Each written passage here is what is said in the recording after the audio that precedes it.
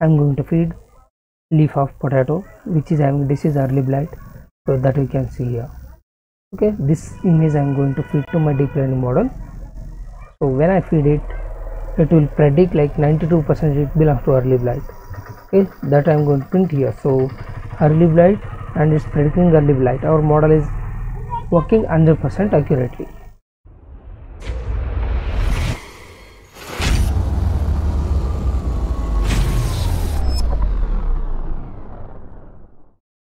Hi everyone, this is Raju from Smart AI Technologies. Today we will see how to classify potato diseases using its leaf. So first of all, we will understand what is this and why we need it and how we are going to implement it. So in the first part, here we are going to detect what disease that potato is having based on its leaf. But that's a process, and why we need to study this. So one thing is, it will help us to cure. Once we know the disease, it's very easy for us to cure. Okay, there are so many precautions or any synthetic or artificial ways to solve the problem. The second one, it will save the money. It will be very productive. So you can cure the disease of a plant. That means it will become productive because your crop will grow better once you solve that problem or you overcome the disease. So then third part is how. In this part we are going to build the deep learning model which can classify our potato into early blight, late blight, or whether it's healthy. So this third part will be containing entirely a coding stuff. So it's 100% coding. So let's start with the coding stuff directly.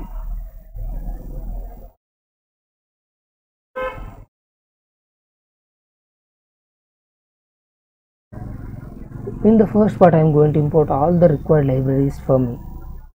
Okay, globe and OS, which is used to access the files and folders. Then numpy is used to work with multidimensional arrays or arrays.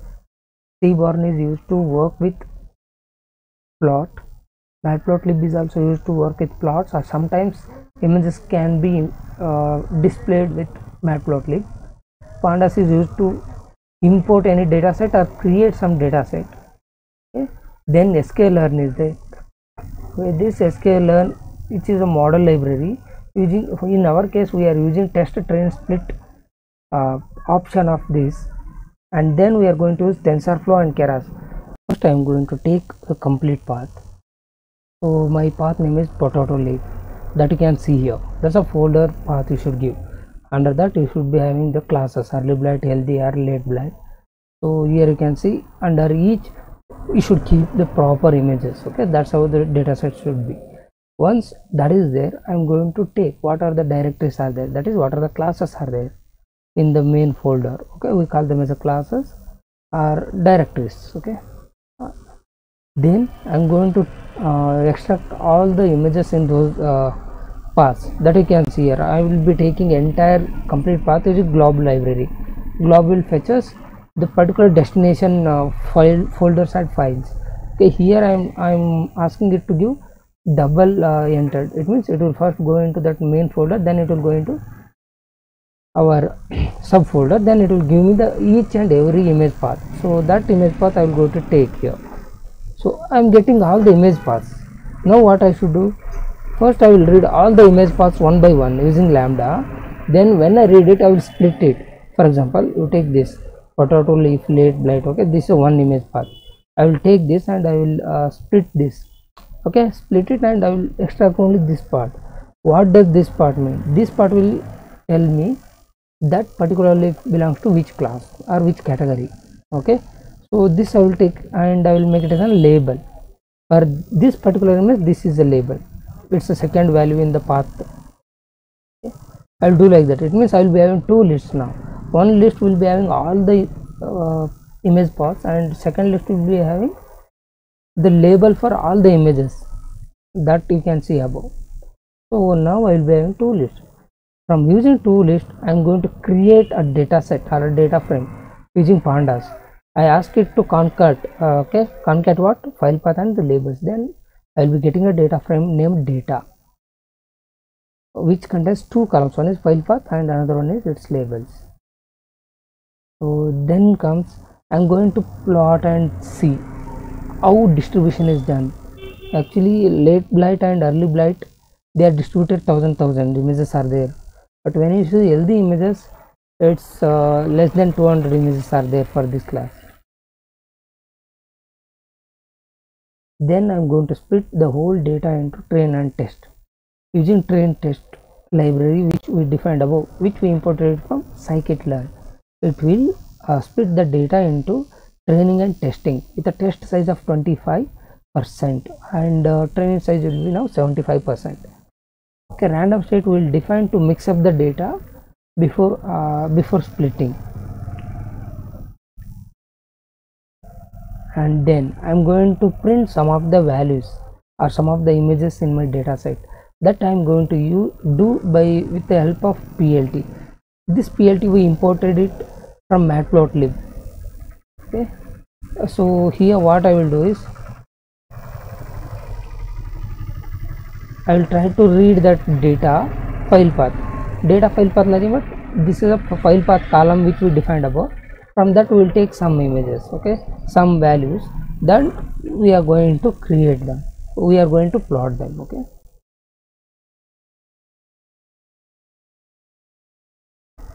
Okay, this is the most important step which we are discussing now.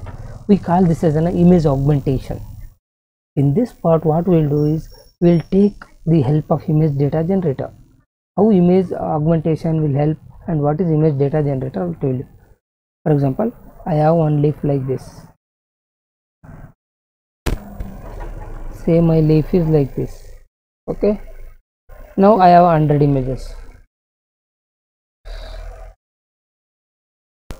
Now I need 1000 images. In that case what I will do is I will tilt this image.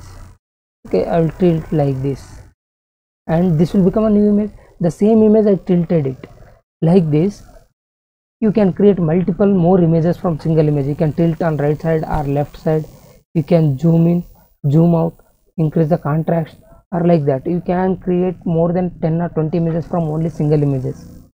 We call this process an augmentation. Whenever our data is very less, in that case if we do augmentation, there is possibility of increasing the data set.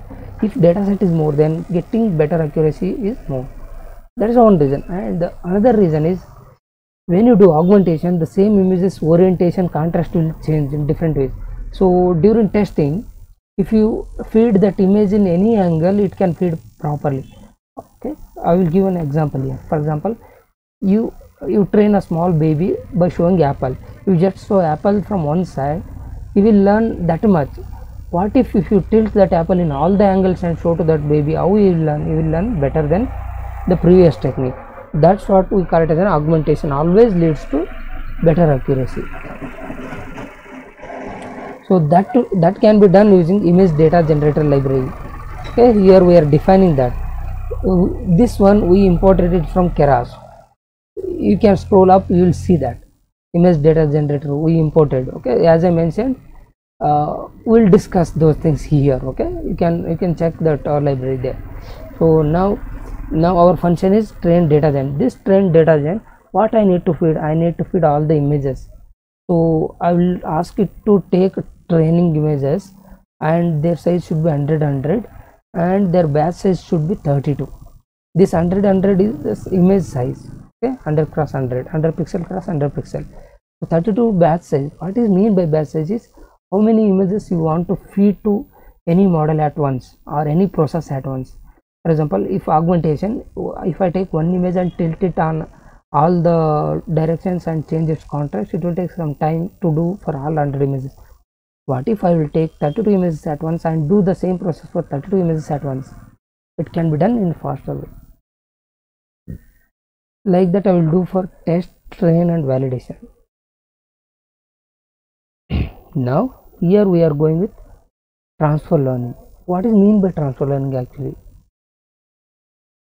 So for example, you have two people, one is person A, another one is person B.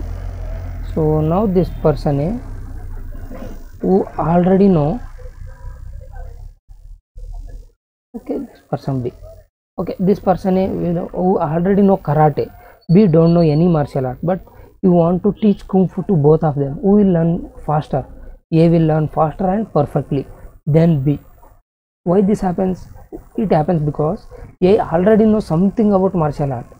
He may not know anything about Kung Fu, but he know karate, which already have some techniques related to Kung Fu, so that he will learn better.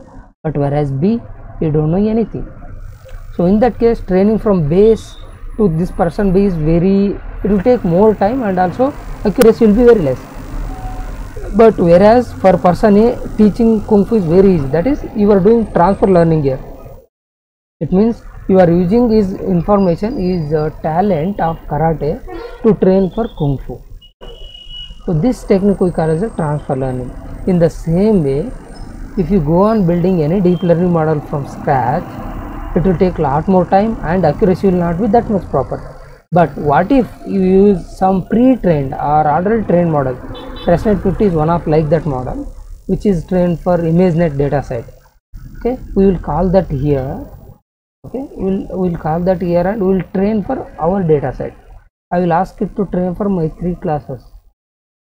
Okay, my 3 class dataset I will ask it to train for.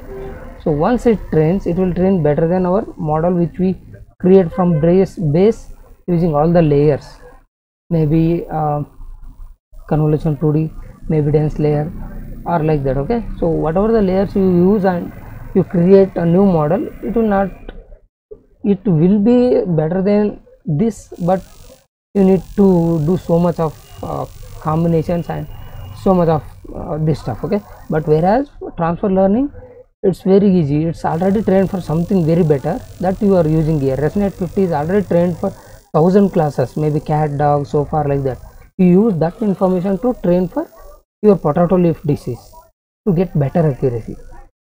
You can mention what type of optimizer you want to use, Adam, Adagard, or other few things. Okay, but among them, Adam, which is mostly used, and which always leads to some good accuracy. And loss, what type of loss you want to get, categorical cross entropy, or if you have 2 classes you can give binarical cross entropy, and what type of accuracy you want to take as an output. Okay, here I'm writing the early stopping function. Early stopping, what it will do is, if you are training a deep learning model for 100 epochs, but after 20th epoch your model does not increase any accuracy or reduction in loss, in that case it will stop at 20, it will not go to 100. To use that, here you can mention what is callback function. Callback equal to my callback. If you do, then it will use that function. Otherwise, if you want to train for particular epochs completely, you can mention as I mentioned here, epochs 20. I want this model only to train up to 20 epochs. So here only you are getting almost 100% accuracy. You can see here, even validation accuracy is 98%. So once that's done, you are going to save that model, and then you are going to plot the graphs.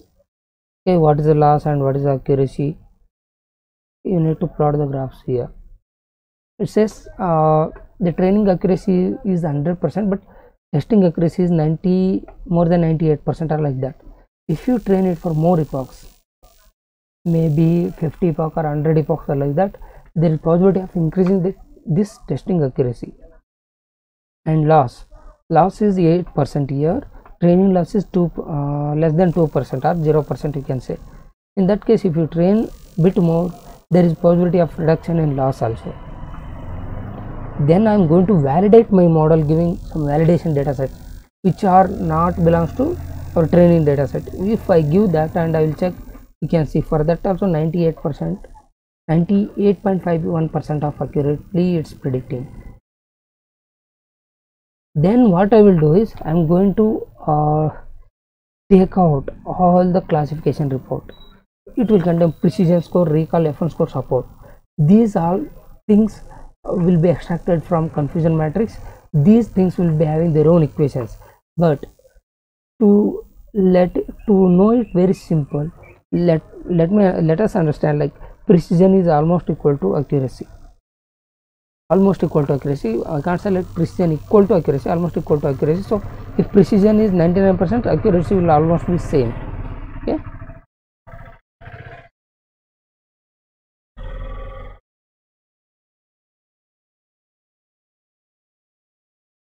and then now what I will do is I will feed some data to my model. You can see here. Okay, I will ask it to predict for I nothing but some testing images. Okay, for loop I am writing and I am reading testing data. Some testing images I will feed and I will predict on that. In the final result you can see truth was early blight, my predicted was early blight, true was early blight, like this. Okay, you can see some other late blight. Here you can see, okay, late blight, and my prediction was late blight. So here my model is almost predicting 100% properly. So this is okay. Now what if you want to feed a single image, how you can feed it? Here I wrote code for that, where you can give single image paths, which I showed initial of this video. When you feed that single image, I will read that image using cu2, and then I am going to feed to my model that predict that. It will give me percentage. 92% it will belongs to class 1, 0% positivity it belongs to class 2, and 7% positivity belongs to class 3. It means which percentage is more, it actually belongs to that class. That you can see here. Once it prediction give me that value, I will check, I will get the maximum element out of that. It's 92%. And where is that located? It's located, its index is what is its index value? Okay, now I will take that, okay, and I will print it as a result. So this is a thing, okay, this is a way you need to use this to predict for any given image. Thank you very much. This was all about our today's video. We'll see in the next video. If you like it, like and subscribe our channel, click on the bell button so that you will be getting updated with our new videos. Thank you very much.